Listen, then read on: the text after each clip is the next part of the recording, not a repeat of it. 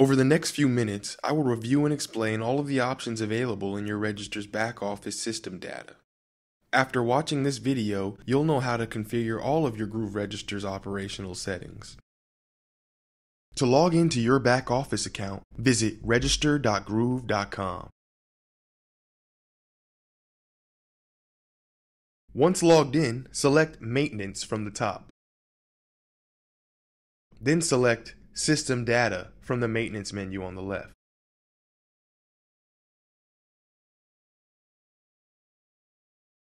On this page, you'll see three tabs on the top: System Settings, Tax Rates, and Credit Processor. These are shortcuts to take you to the corresponding sectors of your system data settings. Time zone and end of day start time tells your registers what time to associate with your transactional activity and when to calculate your end of day totals. This is generally 12 a.m. your time unless your business operates past midnight.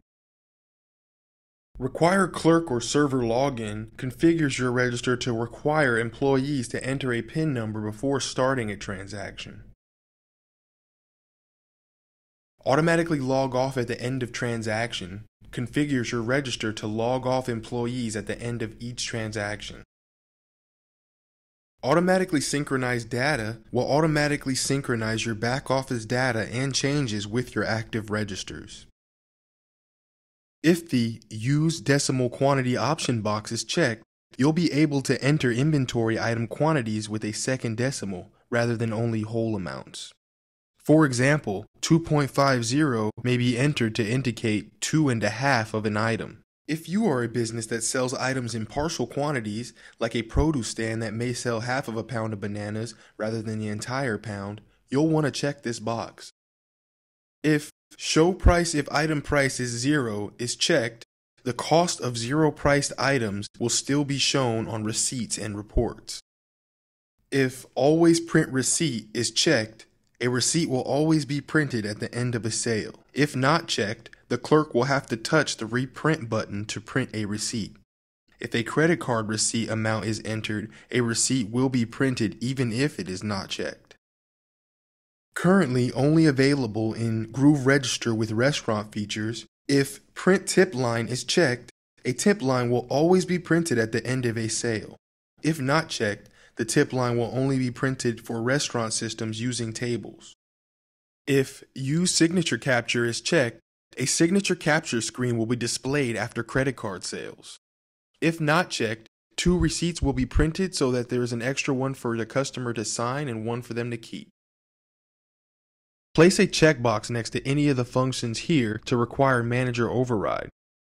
That register function will only be available upon performing manager override login. Department Item List Sort Order allows you to set the order items are displayed for the department lookup buttons on the register.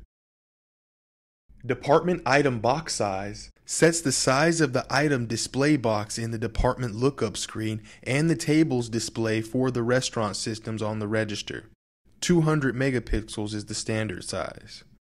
Item and department key text format options allow you to set the style of the descriptors for the text on your register keys. Point of sale limits allow you to control the maximum amount of change that can be rung up, quantity of items that can be entered at once, and the amount whereby the register must print a credit card receipt. Require Table or Seat options allows you to require servers to select a table or seat in order to begin a transaction. Prompt for Cash Drawer will require your clerks or servers to select which cash drawer they'd like to connect to when multiple are available. The company name/email subject will allow you to enter the name you'd like to be displayed in the email receipt subject line. The email receipt reply to address allows you to provide the email address where you'd like to receive customer email responses.